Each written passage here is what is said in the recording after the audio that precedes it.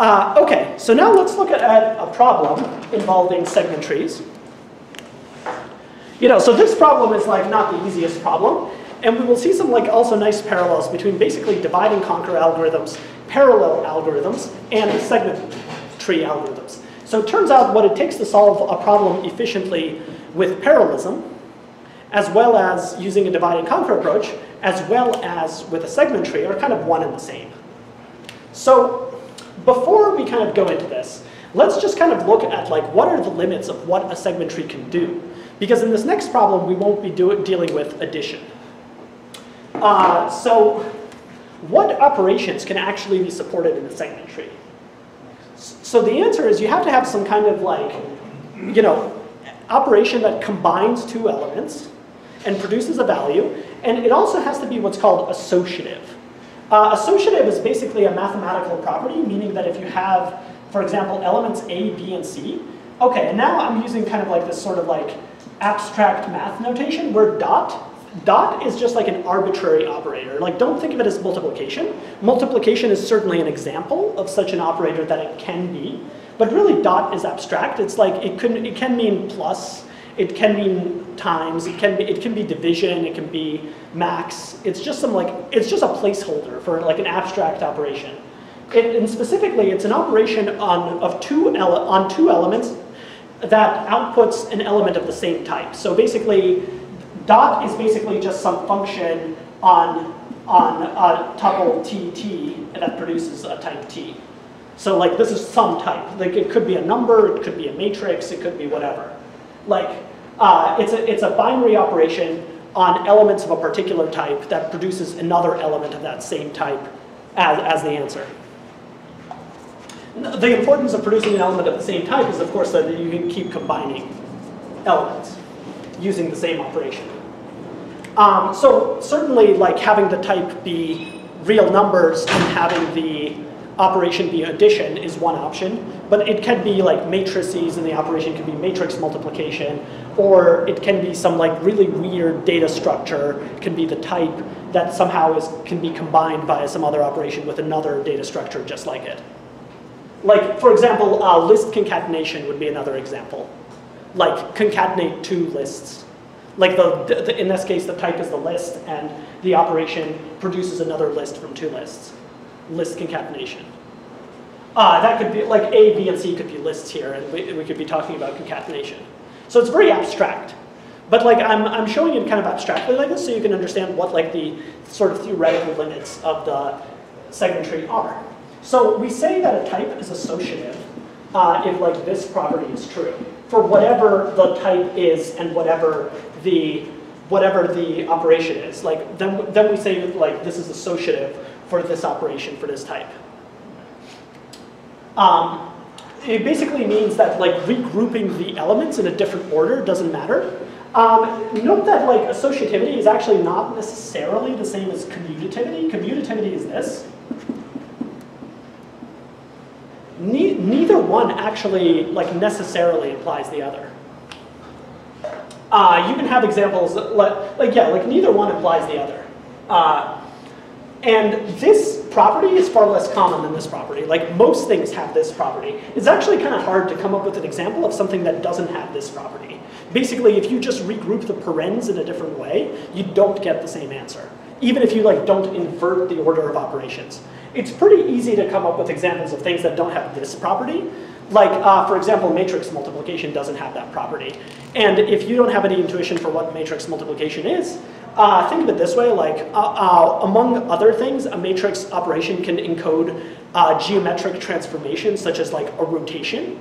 So think about it like, okay, if you rotate something about the x-axis, and then you rotate something about the y-axis, is it the same as if you first rotate about the y-axis and then rotate about the x-axis? If you try this out, you can see that no. Like the order in which you rotate matters, for example, for rotations. So, if A and B are like these kind of like abstract objects that represent rotations, then the effect of applying B first and then A is not the same as applying B and then, you can kind of come up with examples like that. Or even, I guess a super easy example is like subtraction. like 3 minus 7 is not the same as 7 minus 3. Yeah.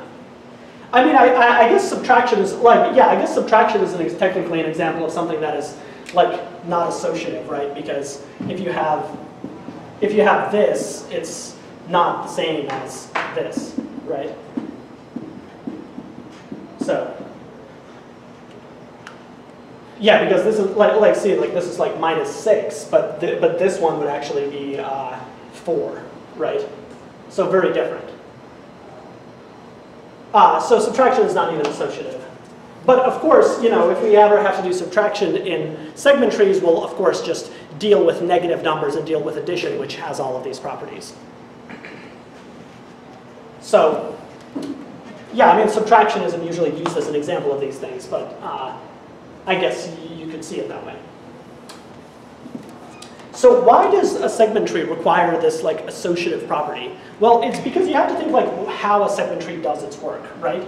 So remember that like in a segment tree, basically what will happen is we will have like some array of elements, and we will basically have like some higher array that basically kind of summarizes it effectively, right? So like we basically have this like summary array that is half the size. And the way we evaluate a query, right, is if we have, you know, if for example we want to do some operation on, say like these elements, this range, we will basically take, like, so let's say this is, you know, array A, and so this is like, the indices here are 0, 1, 2, 3, 4, 5, 6. Effectively what we want for like some operation dot, right, whether it's max or plus or whatever else, right, we basically want to compute this, right? You know, we want to compute this, like dot A4, dot A5, dot A6. That's actually what we want. And the way the segment tree proposes to do this work for you is it says, okay, regroup the elements a bit. Regroup it like this. Regroup it into A1 times A6. Well, you don't have to reverse the order technically, but the segment tree proposes that you regroup it kind of like so. That you re-parenthesize this expression like so. Right? And it's because this part is amenable to optimization. So it's basically saying, okay, take this piece, then do the calculation you know, on these elements at this higher level, and here it would propose that you would regroup these elements like so, because this element, like this A2 times A3, is what is in here, right? This is A2 dot A3, and this is A4 dot A5. So a segment tree would basically propose you kind of re-parenthesize the expression as follows, right? That you first, you know, first you isolate like the part that's going to go to the next level, and then you're going to evaluate this, and then you're going to evaluate that. So a segment tree is kind of regrouping the order, not like order like A times B or B times A necessarily, with careful implementation. In the example I showed earlier with addition, we were kind of like regrouping it as like A1 plus A6, and then promoting it to the next level. But with careful implementation, you can actually preserve the order. You can make it so that you never like do B times A instead of A times B. With a careful implementation, you can make sure that doesn't happen. You do have to re-parenthesize the expression, because if you can't do this, then the segment tree idea doesn't work, because you can't isolate this like middle segment and like evaluate it separately from the rest of this. Like if what you really wanted is you wanted it to do like in a specific order, like you will start with A1 and then you will combine it with A2 and then you will combine it with A3 and then you will combine it with A4, and if you can't regroup this in any way without changing the answer, then the segment tree doesn't work, because the segment tree must regroup the elements. It must kind of fetch these pre-computed blocks of A2, of like A2, A3, A4, A5. It must kind of like fetch these pre-computed segments of the array, otherwise it won't be able to be efficient. The only way to do this is by, you know, doing it one element at a time. If you must avoid any kind of like regrouping of the parentheses. The whole point of the segment tree is to store pre-computed segments that can be easily combined with the other values. So we do need an operation that's associative.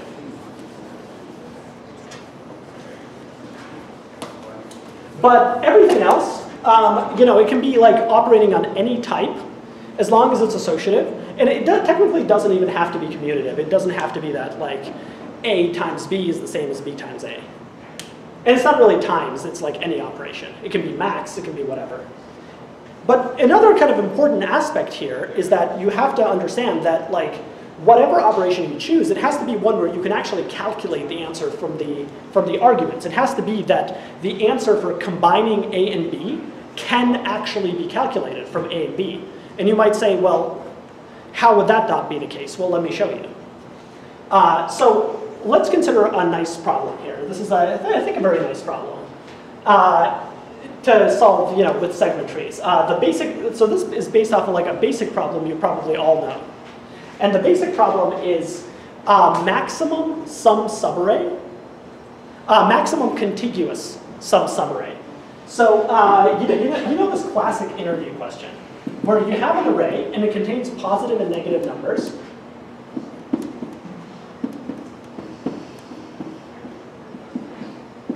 For example, and you have to find the contiguous subarray with the maximum sum. So in this case, in this case, the answer is you would want to find this subarray. But it can be anywhere in the array. Like it can have any start index I and any end index j that is after. So let's consider this problem. So first of all, what is the classic solution to this? The classic solution is that essentially you will build some kind of additional, well, like when you get down to the final solution, you can actually eliminate a lot of this and make it even simpler. But kind of the conceptually easiest thing to understand here that can just lead you to understand the solution in a minute is we're going to make an additional array B. And basically B of I is going to contain the best subarray that ends at B of I. And then we'll just take the best of all of those. We'll just scan the array and take the best value. It turns out you don't actually need the array. You can just kind of hold on to the best value seen so far. But to kind of simplify it, we'll just do it this way. That we're going to make an array B, and basically B of I is just the best subarray ending at index I. So basically at every value, so like first it's 10, and then what is the best subarray ending at index -5, or ending at index 1, which is like this index. Right? So basically we have two choices. Choice number one is we take the current value and then we're allowed to add on the best subarray that ended at the previous index. Right? So basically the best subarray that ends at this index is you can either take 0, you like say I don't want anything in this subarray, or you can say I'm going to take this value and then that unlocks the option to take, because now you've taken this value, so you're allowed to connect to what's over here, and you can take the best subarray that ends at this value, because why would you take any other one? So now we say, okay, what is the best value here? We can pick between two choices. We can pick between 0 or -5 and the answer here. So here we get 5. And here we can pick between 0 and -6 plus 5. So -6 plus 5 is -1, so 0 is actually better. So the best subarray ending at -6 is 0. Just don't take anything. There's nothing good you can take. I'm allowing like arrays of length 0. We can modify this approach a little bit if that's not allowed. Then how about 13? Well, 13 and then take the best subarray. Oh, wait, it's better not to take anything. So just 13. And then 2, you can take 2 and then you can either take 2 plus 13 or you can take 0. That's obviously better to take 15. And then here you can take 0 or you can take -1 plus 15, so 14. And then here you can take 0 or take 7 plus 14, 21. And now you just scan this array and find the best value. This is the best value. So it's best to take a subarray that ends here. And if we stored some additional indices, we could also have recovered like where this array started. Or we could do like a separate step for it. But see, this array of size 20, of sum 21, it's this subarray. 13, 15, 14, 21, it's the best one, right? So this is the solution. And here we've determined that the best value is 21, and it ends at this index. Okay, so that's pretty good. That's like a good sequential classical algorithm. So now, here I'm going to ask the dynamic version of this problem. So the dynamic version of this problem is as follows. Given the initial array, you get to preprocess it in some way. And then there will be interleaved updates to the elements, interleaved with queries of what is the best solution right now. So basically, this array will be dynamically updated on the fly. There will be an API where update is called, it takes an index and a value and sets the value of that value. And for example, you will say update index 3 to be 20. And then I will expect, to dynamically on the fly update my solution of what is the best answer right now. And it should work better than linear time. I shouldn't have to recompute the whole answer just because I changed one value. I should somehow do this in a way that, for example, I don't want to put too fine a point on it, but maybe both operations will run in logarithmic time. Maybe updating something will take logarithmic time, and also it will take logarithmic time to query what is the best value. Or maybe it'll even take constant time or something. But the point is, we don't want to have to recompute the whole answer every time an element changes. So that seems really tricky, right? Because how do you get this done? After all, it really seems like this algorithm is very sequential, right? If any one value changes, it's going to be completely different, right? Because every value depends on every previous value. So it's kind of like the same problem we had originally when we started, right? When we saw that cumulative array trick. We also saw this really efficient way to, get the sum of a range, but if you change one value, everything changes. So we need to kind of in the same way sort of avoid a situation where changing one thing changes everything else.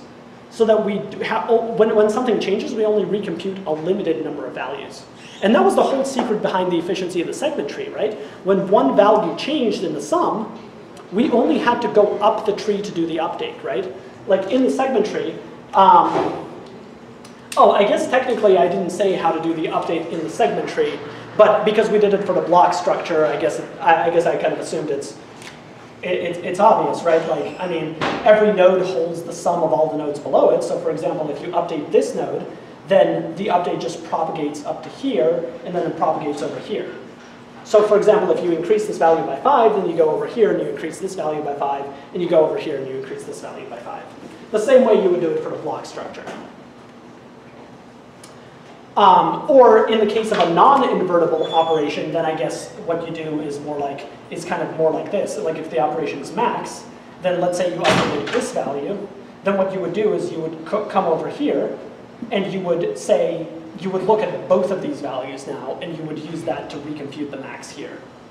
And then you would come back up here, and you would look at this value. You don't go down this tree, you just look at this value, and you use it to recompute this value.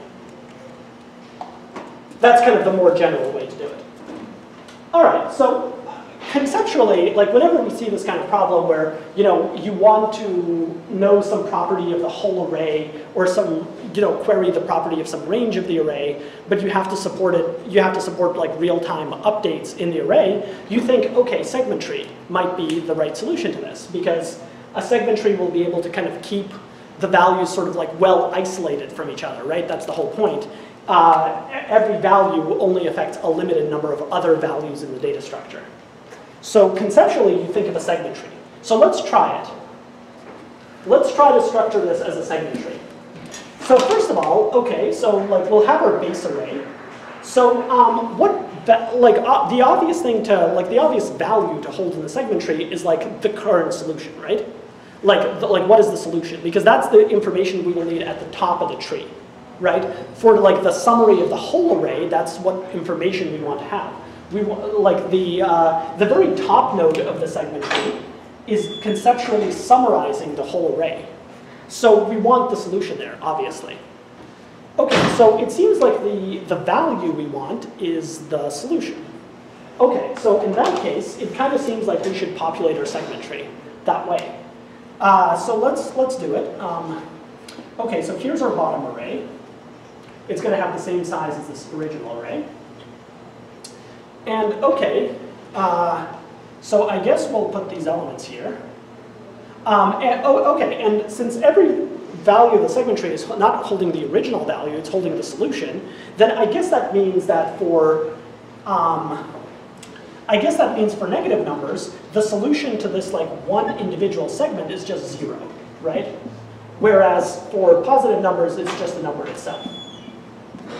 Now, like where am I going with this? Like this is just, if we say that what we expect the segment tree to hold is the solution to that segment of the problem, right, then that means that the leaves are just holding the solution for like that one index, for that like range of the array that is that one index itself.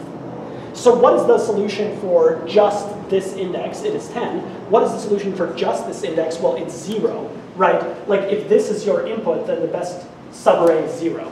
You just don't take anything. So basically, initially, I guess it looks like for all the negative numbers, we should put 0 here. And for all the positive numbers, we should put just the number itself, because you will just take the number itself. Now, already you can kind of see a problem here. So first of all, like we seem to have lost a bunch of information here, right? Like the answer can't be independent of how big these negative values are. But already we've lost this information, right? Like, I mean, we can keep the original array, sure, but it kind of seems like this can't be going in the right direction if we don't even have this information in the segment tree of like how negative these values are. Any negative number would get converted to a 0 here. So that's troubling, but here's kind of like where you really run into like big problems. Is like, so supposedly I'm supposed to kind of like combine this value and this value, and I'm supposed to combine this value and this value, and so on, right? Well, for sake of argument. By the way, what do you do when it's not a power of 2? Well, you can just create one for itself.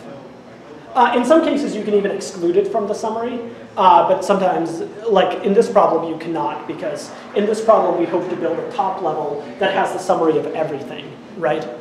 In other problems, like for example, in some problem, we could have actually not included any summary for this because we always went from the bottom up. So we kind of don't need any summary of this.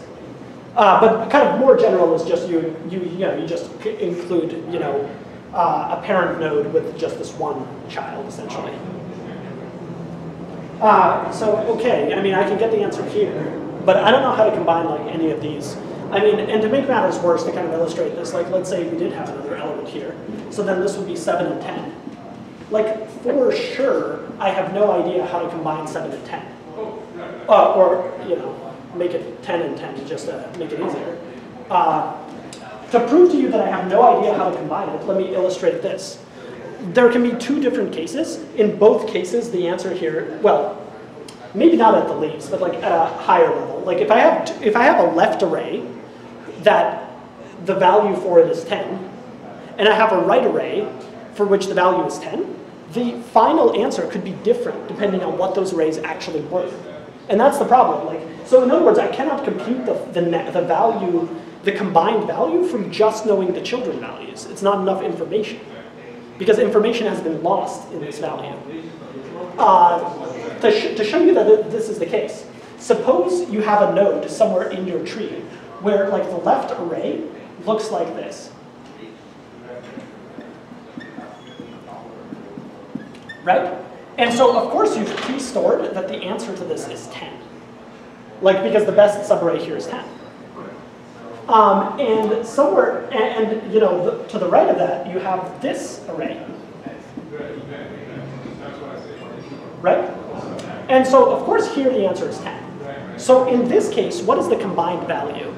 The combined value is 20. Looking at these arrays, you can see that the best combined subarray for the left half and the right half would be to take, this range, take 10 and 10, and add them together.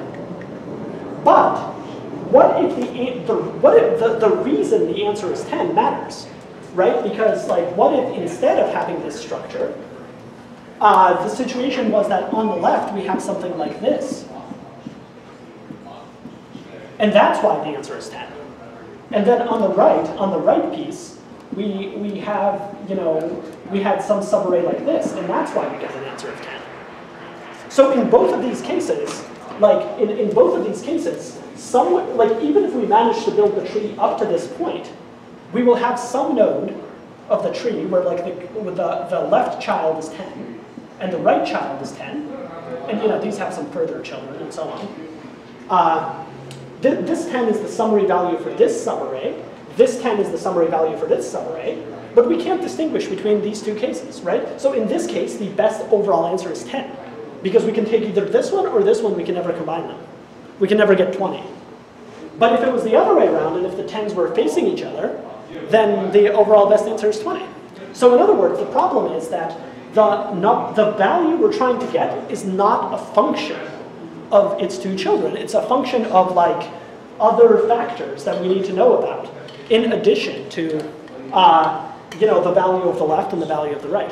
Can you store the indexes of this best subarray inside that array? Say, in this case, it will be just index 2, and in this case, index 1. And when we combine them, we see the adjacent, then we can add them. If they're not adjacent, then you basically need to choose the maximum.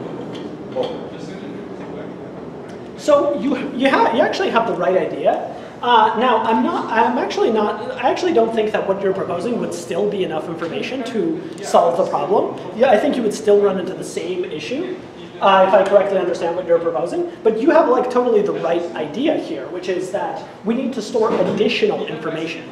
And how much additional information do we need to store? Well, we basically need it to be the case that the value of the parent node, the value of the next level of the segment tree, can in fact be computed from its children.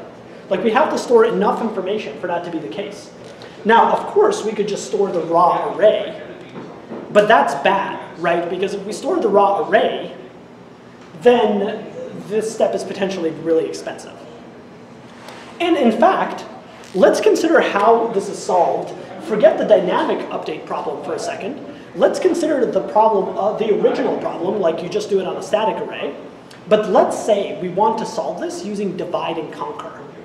And now we will see kind of what the parallels are between divide and conquer and segment trees. Well, sort of. So let's say you want to solve it using divide and conquer. Here's a simple divide and conquer approach. Split the array in two, right? Split the array into a left half and a right half. Compute the answer independently for the left half and the right half. So get some left answer. Get some right answer. And then there's basically two possibilities. Either the answer is, or three possibilities. Either the best subarray is entirely on the left, or it's entirely on the right, or it's some combination of the two and passes through the middle, right? That's the divide and conquer algorithm here. Either the answer is entirely on the left, entirely on the right, or passes through the middle. So the equation will be basically answer, overall answer equals left, is basically the better of three things. Max, left dot answer, right dot answer, and some combination. So far, this formula is great. We want a formula like this, right? Because with this formula, if it was just this, it's not just this, right? But if it was just this, then given the left and right answer, we can efficiently compute the overall answer. And that's the property we want. We want whatever we're computing to be a function of the in answers on the left and the right. But right now it's not, because here in the divide and conquer algorithm, there's a third component, right?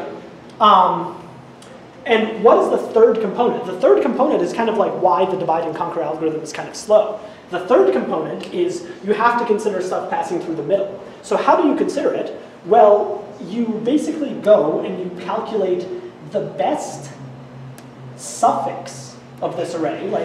For an answer to pass through the middle, it has to be some suffix of this, right? Some suffix of this and some prefix of this.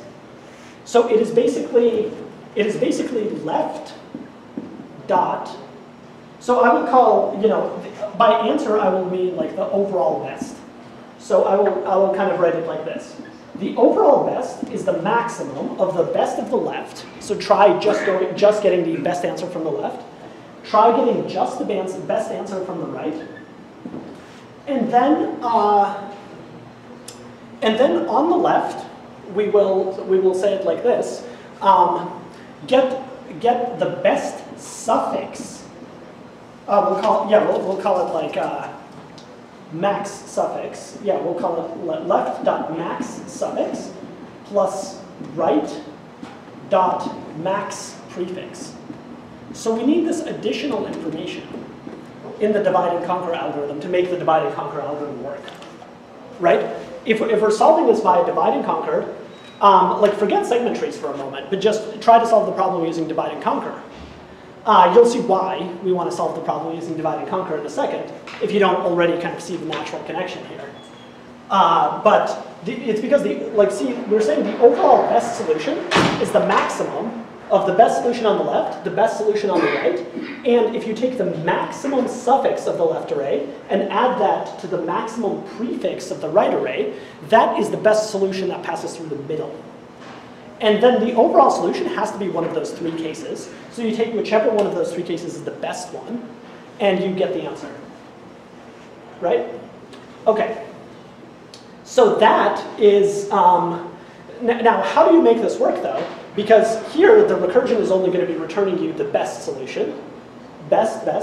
So the divide and conquer algorithm adds this extra slow step, which is they will naively scan from here to find, in linear time, you will you will not get the information from the recursion. Instead, you will go back to the original input to scan from the middle and scan until you find the best suffix. And then you will scan the other way and find the best prefix, and then you will add them together. And the running time of that will be linear. And so overall, the equation of the running time will be like this. You will get this analysis that the time it takes for n elements is you have to solve two subcases of size n over 2, and then you have to do this linear time step, right? And this is the same analysis as merge sort. Merge sort has the same equation, so this is n log n. What do we mean by the max suffix and the max prefix? So the left side's maximum suffix is basically the highest sum suffix that you can get that is a suffix of the left. So like in other words, like the left array here is 10, -5, 6, 13. So the maximum suffix here is, you can consider 13, you can consider 13 minus 6, you can consider 13 minus 6 minus 5, and you can consider 13 minus 6 minus 5 plus 10. So the maximum suffix is actually 13 here. Like the candidates are all the things that end at the end of the left array. Basically, it's saying out of all the things that end at the left or at the right boundary, out of all the contiguous subarrays that end at the boundary, what is the maximum? What is the maximum sum? So do we need to include the first element in the left.max suffix? I think we should exclude that element, right? Because that's a suffix. Otherwise, it will be same as left.max. I'm not sure I follow. So the left.best is basically 10 to 13, right? In this case. The left. It's like 0 to 30. I mean, in this case, left.best is actually 13. Oh yeah. Because on the left side, the best solution is yeah, just but the this. range is 0 to 3, right? But when we say left.max suffix, we shouldn't include 0. We should say 1 to 3. Otherwise, it is same as left.best, right? Oh yeah, but it can be the same as left.best. That's allowed. There's no problem with that. Basically, we're just splitting it into three cases. We're saying consider a solution that happens only on the left, consider a solution that happens only on the right, and consider a solution that combines both sides. In which case, the solution from the left side has to end at the boundary, and the solution on the right side has to begin at the boundary, and then they can be optimized independently by kind of like a copy and paste argument If, like, for example, if you took some good solution on the left and you combined it with not the best solution on the right, you can just replace it with a different solution on the right and get a better value. Yeah. So why do you need to O(n) and not just, because you only have, suppose you also keep a track of the sum of the the partitions, if you will. So there's only two, for example, for the max suffix, it's either the So no one is saying that, like, you cannot optimize this, right? Like we're just saying, like, with what we have now, this is the running time. Okay. If you don't have extra data, right? Okay. Yeah, like no, there's like, well, I'm just saying with what we have now, like, of course we can optimize this algorithm further, or otherwise I wouldn't, you know, go on for this problem about 30 minutes and we would be done. But yes, like, we can optimize this further. But with what we have, we have to do this, like, order n running time, because we have to, like, the maximum suffix may be a lot smaller than the maximum value overall. So we have to, you know, check all the suffixes basically. But suppose that on the left side, for example, I already split up into 2 and 2, right? So Yeah. I may have the max suffix on the left, and then I just have to compare that sum of all the elements of that plus the maximum suffix of that in order for me to compute the maximum suffix at the 4 level, right? Right. So take the max suffix here plus whatever sums in here. That's a possibility, or just the maximum suffix here. Compare those two and then know what the maximum suffix is. I don't have to, like, go one by one if I'm just looking for the maximum. Right? With no additional information, you do. But, like, maybe you're I'm not sure I get your point. Like, it might be just it might just be that you're, like, already anticipating the next thing we're going to do. With like no additional information, like, no, like, just looking at this, like, there's no way you can know what is the, like, best left dot suffix except by scanning. Like, if you have no additional information, you're probably just anticipating, like, the next thing we're going to do. So basically, like, normally the way to structure the divide and conquer algorithm, like, the simplest formulation is this. Like, basically, each recursive branch returns back the best solution, and then you have to like, compute the max suffix and the max prefix on the fly by going back to the original data. And then this is like a slow step, and you basically get n log n for the algorithm. Okay, but here's the thing. Here's the thing, right? So so this is like a divide and conquer approach. Now, let's say we want to implement this with the segment tree, right? So we're going to kind of have a problem here, right? Like, we once again cannot for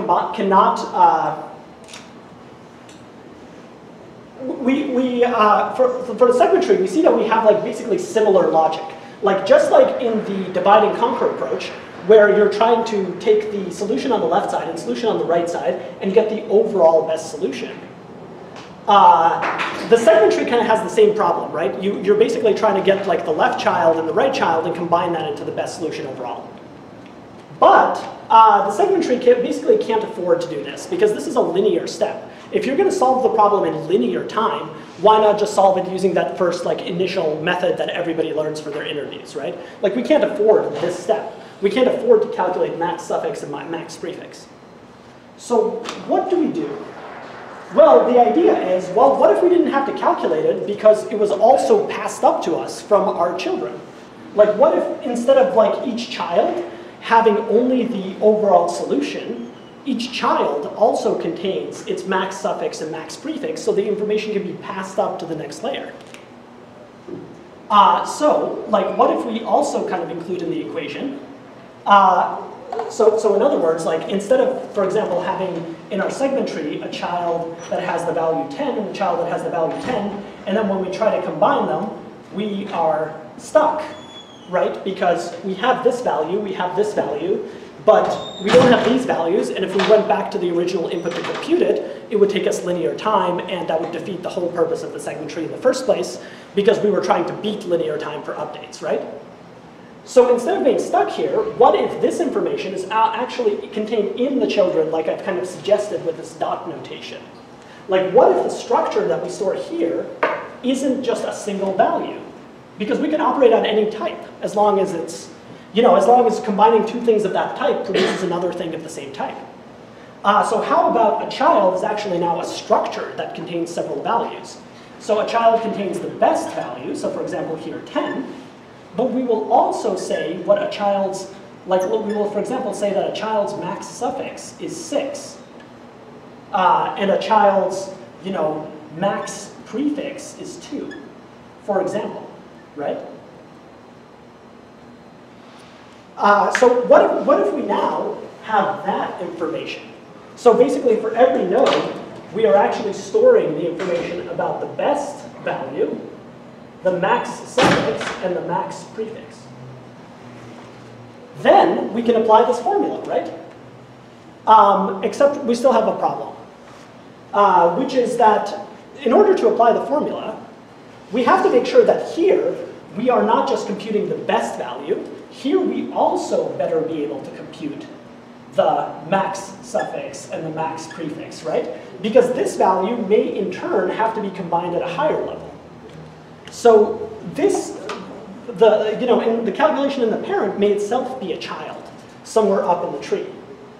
So we have to make sure that essentially if we say that our structure contains the max suffix and the max prefix, we better be able to compute that at the parent level too. So let's try it.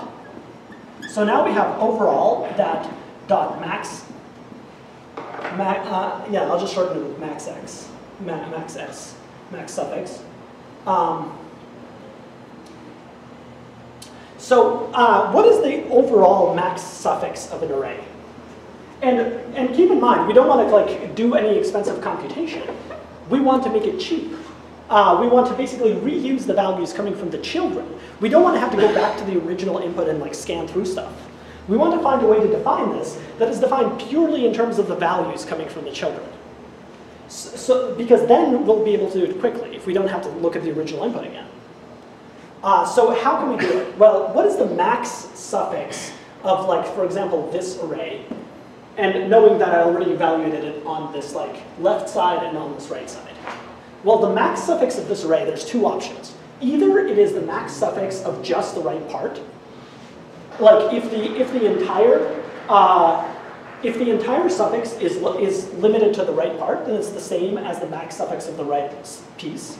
Or it could stretch out to the left part, in which it includes the entire sum of the right array, plus the max suffix of the left piece. So in other words, it's the better of two things. I have to consider, if I want the max suffix overall, I have to take the right max suffix. And I also have to consider taking the entire sum of the right. If it extends out to the left, I take the entire sum of the right, and then I add in the best suffix I can get on the left. So left max suffix.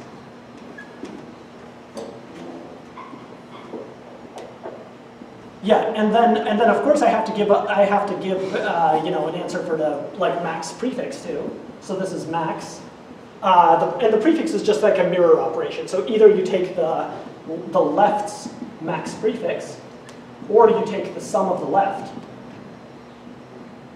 and then add the right's max prefix. And finally, we're still not done, because now, like to write these two equations, we brought yet another thing into the mix, right? We brought in the sum, which is still not defined, but fortunately, this is where it ends, because it ends here because overall sum is just left sum plus right sum. So now we've actually been able to define a type that is really a function of two pieces of it. We've managed to break down the problem in a way where the answer to a problem will really be a function of just the answers to the left side of the problem combined with the answers to the right side of the problem. There should be comma there instead of a plus. Where? Overall max prefix. Yeah, you're right. You're right. Yep. Otherwise, it doesn't really make sense. Yeah. Yeah. So basically, you know, well, here I use this like I use the shorthand of calling it MS. So left dot max suffix plus right dot max prefix. There we go. Yeah, so this is what it is. So now finally we have a data type that can be combined just by looking at the data type itself with no reference to the original output. So this is really good news now. Now we can say that, like, you know, if we have these 4 pieces of information for the left side and for the right side, what is the max suffix, max prefix, overall best in case that is neither a suffix or prefix, and the overall sum in case it has to be used in the suffix or prefix calculations. If we have those 4 pieces of information, we can get those same 4 pieces of information. This is the important part. We get the same 4 pieces of information for the overall solution.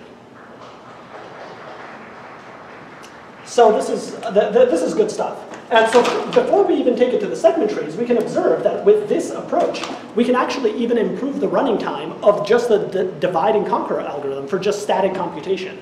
Like even if we didn't have this problem of elements updating, okay, so just like for the divide and conquer approach, here's what we'll do. We will use this approach instead, and now look at what the time complexity analysis is. So to solve the problem for n elements, you have to solve the problem on each half, but now the combination step is order 1 rather than order n, because you make no reference to the original data to combine the left side and the right side. And now this is really nice, because now the analysis of this is the same as, for example, traversing a binary search tree. This is the same equation. And you will get the overall solution is that time of n is order n. And so again, this is not the time complexity we wanted for segment trees, right? But for solving the overall problem, this is good. This is as good as the other, like the typical solution you see for this problem. More complicated, but using a divide and conquer method, we got to the same answer of like order n. So just quick clarification. So the first statement, overall best is at this level, and then the other 3 computations are for sending to the parent, right? Well, no, it's more like the parent evaluates these same attributes. Like the parent like the function returns a structure that has these 4 things. You write a function that like takes a subrange of the array to operate on and returns these 4 things. Like when you get back the four things from your left child, and like from your one branch of the recursion for the left subarray, left subproblem, and you get back these 4 things from the right side of the subproblem, you combine them using this formula, and you return that up to the next level. Okay. Like it's just like a divide and conquer, but like think of it like for let's say you wanted to solve sum up the entire array as a divide and conquer problem. That's like a dumb thing seemingly to do. But okay, how would you do it? You would say return the sum of the left subarray and return the sum of the right subarray, right? And then now return their combined sum. This is the same thing, but for this much more complicated thing. Like we're kind of figuring out what we actually need to return in order to be able to define the answer for overall, just in terms of the answer for the left and the right side. So why do we want to do this? Like, okay, so by itself, like it seems like this divide and conquer approach to this problem has no value, because after all, we had this linear time algorithm that was really simple before, right? Why bother with this?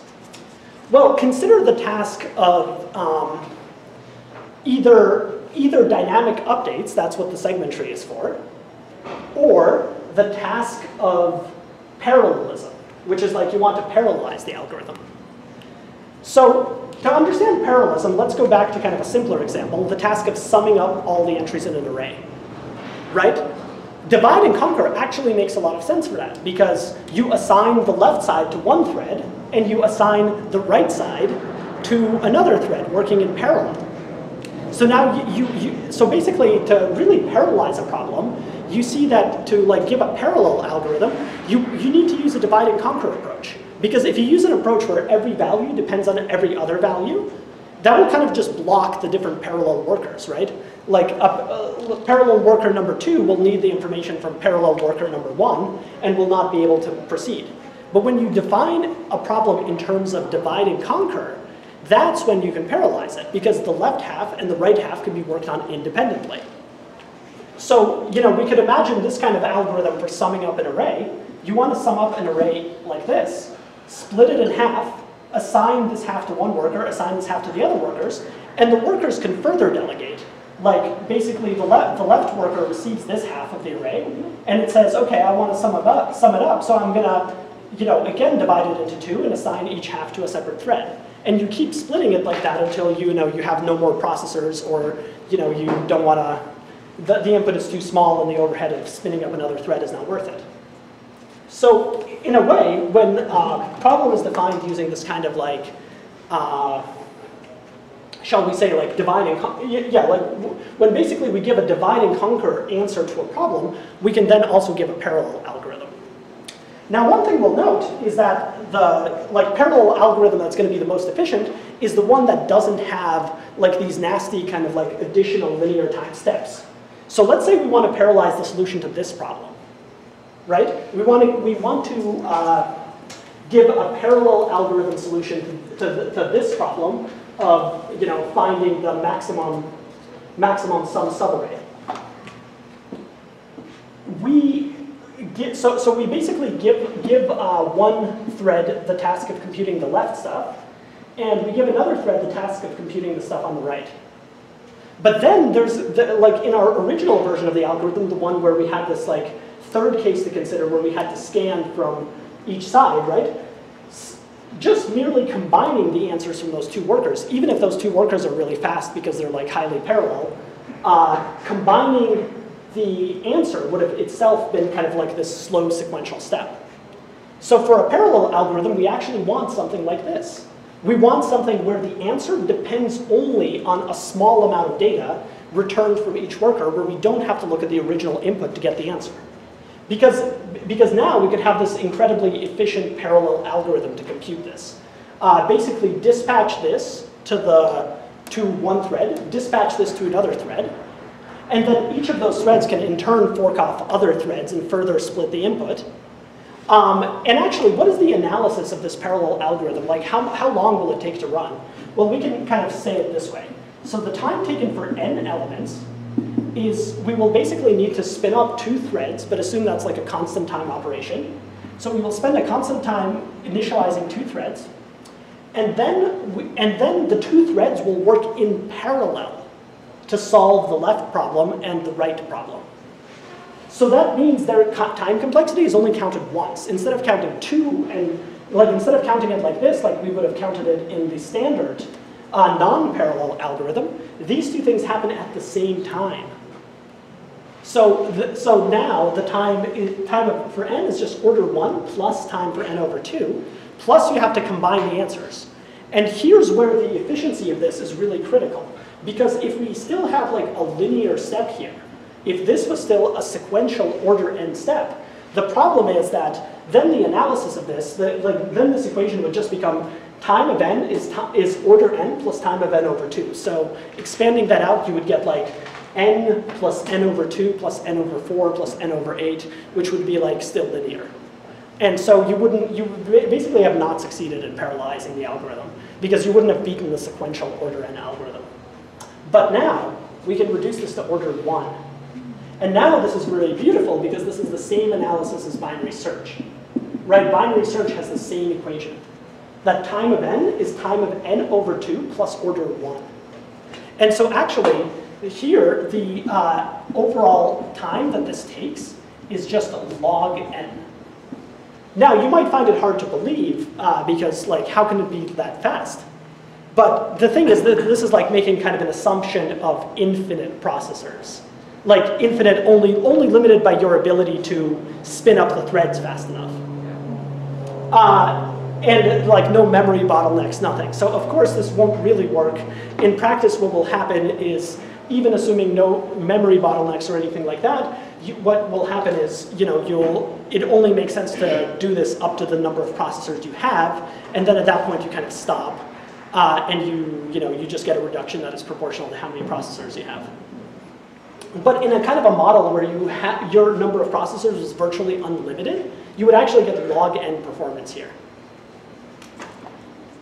Okay, So what does this have anything to do with segment trees, and why is this part of the same unit? Well, you might have realized that this efficient combination operation that is critical to taking a divide and conquer algorithm and making it amenable to parallelization, having a way to combine the inputs of the left and right piece in such a way that you don't have to make reference to the original data and you don't have any slow steps, is exactly what a segment tree needs as well.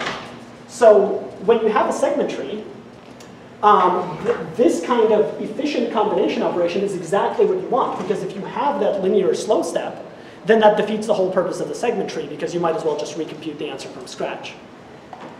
So the whole point of a segment tree is to derive the answer from the left side and the right side without any intermediate slow steps, and that's exactly what parallelization needs too. So how will this look like now in a segment tree? Well, first you will basically define the leaves, and each leaf will basically be like, you will have, if there was 8 pieces of input here, there will be 8 here. And in each one, you'll record each of these 4 attributes. Like you'll record like a best, MS, MP, etc. Like you'll record these 4 attributes in each of these cells. So basically, think of it like the array has like 4 slots, 1 for each value, or there's maybe 4 separate arrays or whatever.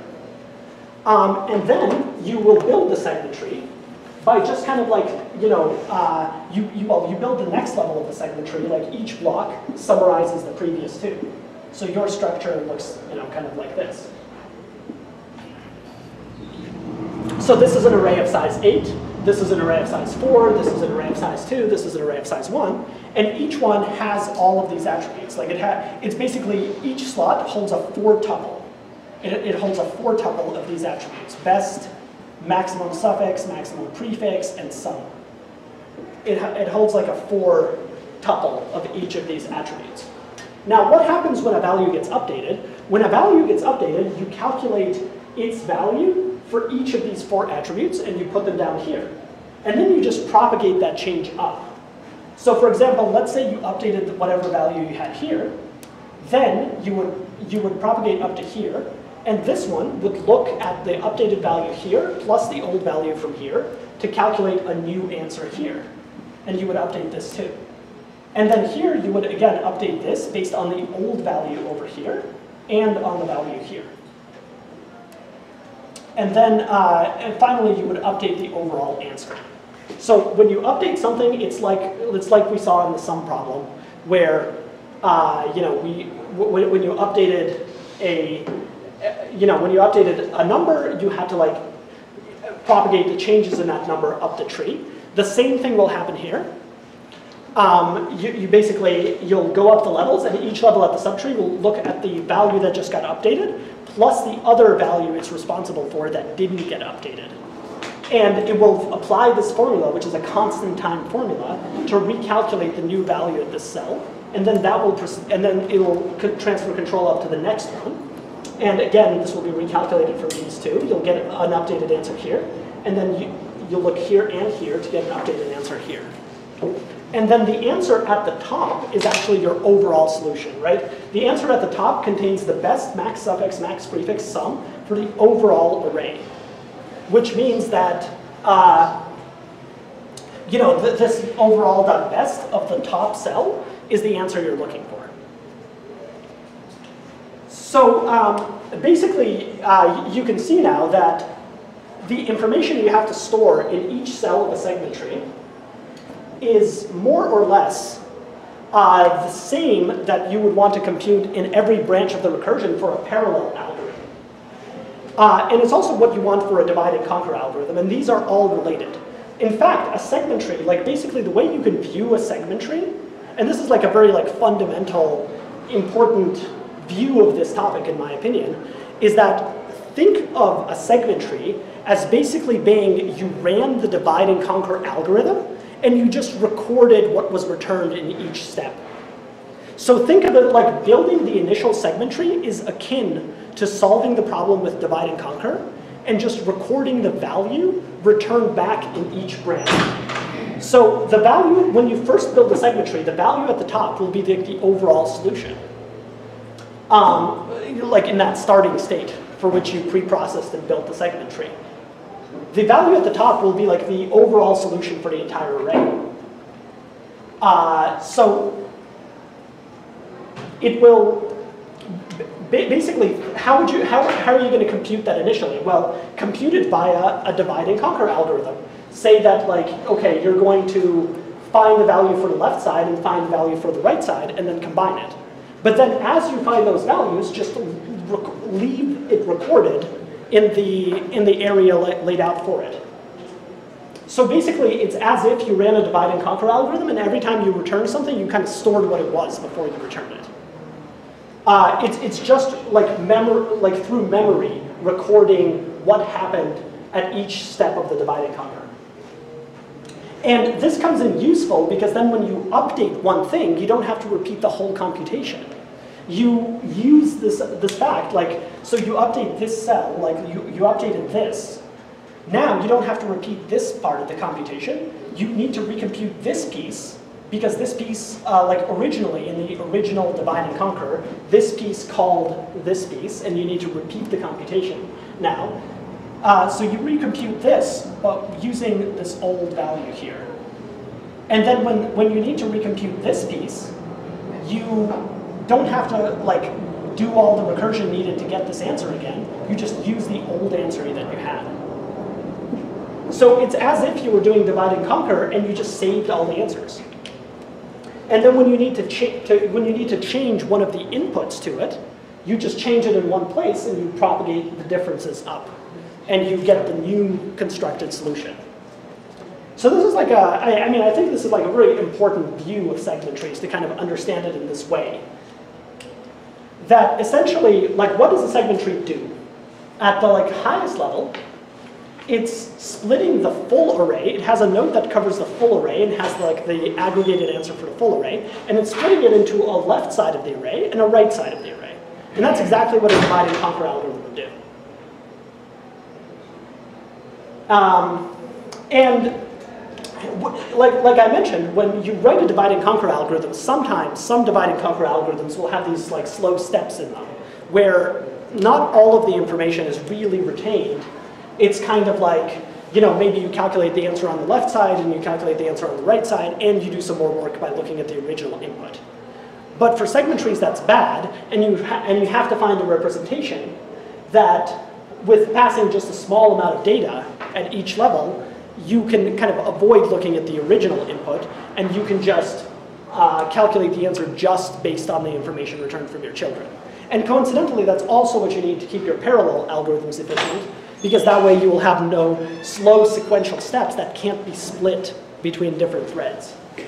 This structure will support, this structure that we discussed will support between I and j I can give, right? Give me the maximal. Absolutely. Right? Yeah. Yeah, so we defined this problem. We defined this problem as saying just like, give me the overall answer at any time. But we could actually even like extend the problem, and we could ask you to you know, also even be able to return what is the best answer of the subarray from A to J. And then you would have to select the appropriate segments. Like for example, if I have a query covering like this range, if I want my query to cover, say, like this range, what I would do is I would get the answer from here, and then I would, you know, follow that segment tree algorithm I showed from before, where I would promote to this range, and then I would get the answer from here. So if I had to, for example, find the maximum subarray in just this range, I would get this piece, and I would get this piece, and then I would combine them using the formula, like the way we did for the sum. It's basically the same logic as we did for the sum, like you just abstract the plus function with a function that takes your structure and combines and produces an answer. Like, you know, like somewhere in the implementation there will be a step that will be like, in the sum implementation there would have been a step that will be like, you know, current sum equals sum 1 plus sum 2 or whatever, and here you will just have like combining function argument 1, argument 2. It's kind of the same. It's just you're not operating on numbers that are added, you're operating on this data type of 4 things that are combined via this formula. Yeah, I think we're getting parallel implementation. It's like theoretically it looks like it's trivial and it's nice, But practically, if you take like consideration of constants, how costly is the preparation, and it might be that you need to really have a very huge way to make it happen, because it looks like one quiet spawn is like equal to several thousand additions. Then it makes that the array have to be 2 power 1000 to be. Right. So, like in practical terms, what will generally happen is people will say, okay, if the array has now been reduced to, like, if the subproblem is now only 1,000 elements or less, you know, don't like split it into any more threads. Yeah. Like that's kind of what would happen, I guess. Technically, it shouldn't be 1,000, it should be millions, because Well, like I don't want to say like what it should be. I guess it depends on like the characteristics. But yeah, like obviously like not every operation has the same cost, and so yeah, and so it's not going to be like exactly split until you only have one element in your range. You might stop splitting into threads once you have 1,000 elements to sum, or 10,000 or whatever. Okay. So this is, so kind of to recap, here we saw like a more kind of advanced usage of the segment tree, where conceptually we're sort of doing the same thing. We're just updating global total based on the information for each, each sub-piece. But it's much more complicated here just because we have these it's not simple addition. Instead we had to keep the information for each piece, and we had to combine that we had to find this combining formula to efficiently combine it and propagate the result up the tree. So basically when you start the algorithm, you will conceptually you can do it either bottom up or top down. You can either solve the problem using divide and conquer and just record in each cell the information you found along the way. Or you could do it bottom up, where basically you populate each bottom up cell with the information initially, and then you kind of propagate it up and compute all the answers up to the top. And then you have your initial segment tree. Then when you get an update operation, you update like the one cell at the bottom related to the update operation and propagate the changes up the tree as appropriate. And every time you can see that when you do an update, you will have to propagate logarithmically many levels up the tree, and each of those updates will be constant, so it will be like log n update. And to get the maximum at any given time, you will just look at the root and get it from there, so it'll actually be constant just to get the information. So you will have like order 1 get and order log n update. And if you wanted to query a subrange, like find out what is the maximum subarray sum between like two certain indices, then you would have to do like the kind of log time query we discussed earlier with the summing problem. If we get new data, so the n changes, it will just get added as a leaf node. Yeah, so kind of interesting question. Like so far, like this whole segment tree discussion has centered on what do you we've assumed the sum is the like number of elements, the total size of the input is constant, right? So how do you deal with a situation where you can actually have like insertions? Well, so basically you have to use like a tree like a true tree rather than an array, because you'll recognize that there's no efficient way to ever insert an element into an array. So instead you have to have a tree. So conceptually think of it like a segment tree. You can already conceptually think of it this way, right? Like so, right? Conceptually you already think of it this way. But now, if a node has to be inserted at a position, like let's say a node has to be inserted here, well, you have to do some kind of like, whatever, either like tree rotation operations if you're using like something like an AVL tree, or you can do this idea of like what are called 2, 3, 4 trees, where trees are allowed to have up to 4 children, but if they have more than that, then they get split. So for example, if a node has to be inserted here, it'll just be added like this, and this node will now summarize 3 different things. And if you have to add another node, you'll just do it like this, and if you have to add a 5th node, then at this point you would split this node into 2 and do it like this. And now you have to, now this node has to be responsible for 3 nodes. So there's different ideas for how you can do it with trees. It's all based on just like general tree concepts. You either do it with like you can do it with something like a red-black tree. You can do it with something like a AVL tree. You can do it with something like these like 2, 3, 4 trees. It has to be some kind of tree-based concept because otherwise insertion at a particular position will never be efficient. So just was curious, if we have new data coming in, can we assume that it will always come at the end? Or what would be the case where we have something like inserted in the middle? I don't want to say. I mean, but like maybe you have to support insert at arbitrary position or something like that. You need a data structure that supports like insert a new value at this particular position. If you don't need that, if values are being added but only at the end, you can actually come up with kind of like a much simpler concept where it's structured almost the same way. Like think of it this way: like you will basically just instead of having log n different arrays, you will have log n different array lists. Like you will have like log n rowable arrays. And you will just grow the arrays as necessary. If you add 2 more elements to your base array, then you will add 1 more element to your summary array. And you will just kind of grow it as necessary.